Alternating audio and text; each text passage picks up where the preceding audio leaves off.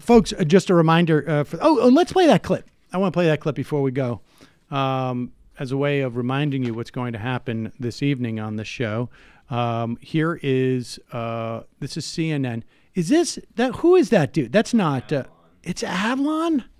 Jeez, that guy has been around for a long time. A lot of different incarnations. You know, what's his? I actually know where this guy got his start. He used to work from Bloomberg for Bloomberg. Giuliani speechwriter. He was Giuliani speechwriter, and then he migrated into being one of those guys like in the early aughts. I think who was like sort of a centrist. Like he was heavily branded as a centrist. Oh, really? Is that right? Oh, they're beloved across. Wait, which aisle are they? They're not on the same aisle. Center right. They're loved between the center right and the center righter. I don't totally hate gay people, and we both support cutting capital gains. It's a really it's not. I don't totally hate gay people. It's like I like the gay people I know in my own life. Right. But generally speaking, I'm not going to go to bat. Or more, it's like gay people are fine. Black people are terrifying. Yeah. Cut the capital gains rate. But nevertheless, he's been reborn. As a CNN, he seems like more than a contributor here. He does the reality checks. Oh, thank you. We needed that. Here's a reality check for you tonight. You'd think it's just the State of the Union, but it's something else.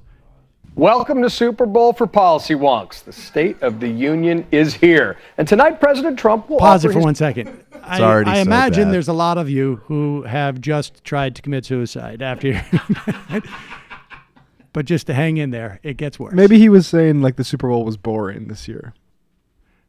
I didn't find giving him way too much credit. I didn't find the Super Bowl boring. I thought it was pretty exciting, and I loved the way that it finished. But continue.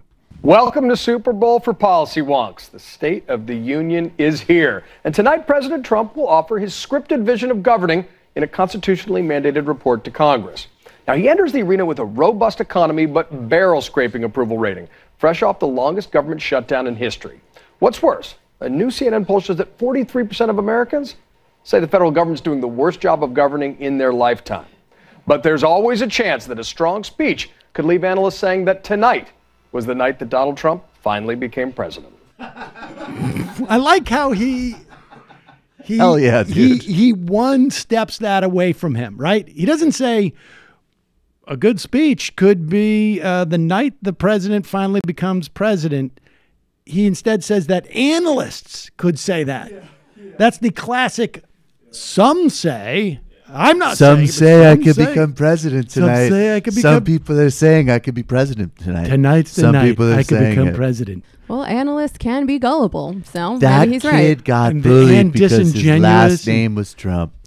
I've never felt more. Just what's that feeling where someone else's pain becomes your pain?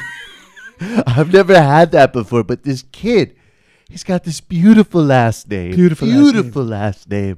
And they're mocking him. Yeah, be best. It just makes me feel it. What's that feeling in your stomach where you feel a concern for another human being? I've heard people describe it to me. It's not hunger. It's not hunger. It's not.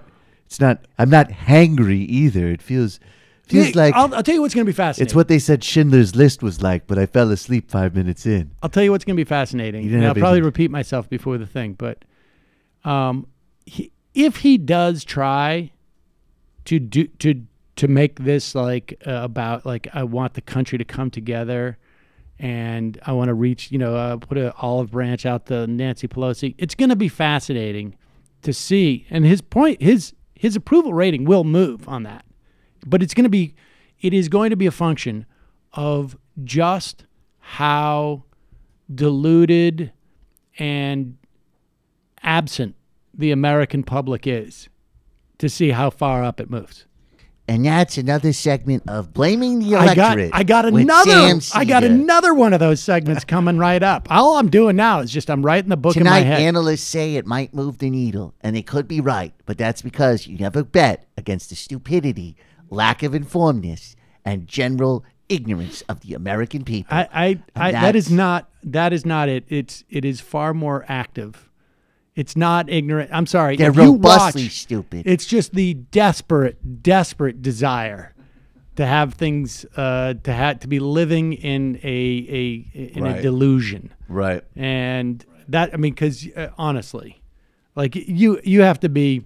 I can understand why people support him, because there are hateful racist types out there who feel they're under siege. What I don't understand is that, like, he was pretty nice in that speech. I changed my opinion about that guy. That to me just seems nuts. All right, folks. That is actually pretty nuts. It's pretty nuts. We're going to take a quick break, head into the fun half.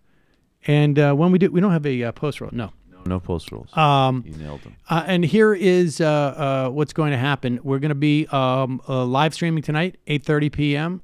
We will have a show tomorrow. It will be an interview that I think that we have pre-recorded. So we will have a new show for you tomorrow.